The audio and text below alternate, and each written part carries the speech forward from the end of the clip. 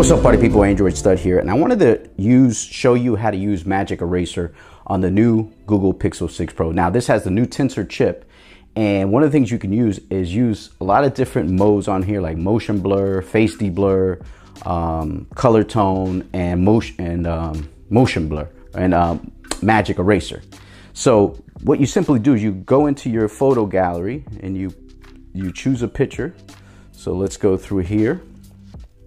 And I'm going to show you, there's one I have of some pumpkins, or some like a family kind of at the pumpkin patch, and there's some people in the background. And as you can see there's a person in a black dress, somebody over here in a blue shirt, another little kid carrying a pumpkin. So we're going to try to get rid of those guys. So we're going to hit edit here on the bottom, and then we're going to hit tools. And then you're going to get that Magic Eraser. And sometimes it'll give you some suggestions, but in this case it did not. So simply going to circle this lady here in this black dress. Boom, it got rid of her. It didn't really get rid of her shoes, so we're going to do it again. And boom, her legs are gone now.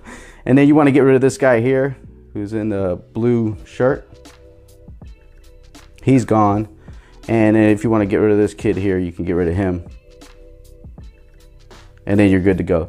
So you see you have the picture there without anybody. There's somebody here in the background, but I'm not gonna mess with that one because that's so close to them. Then you just simply hit done, and then you could save a copy here inside your photo gallery, and then you're good to go.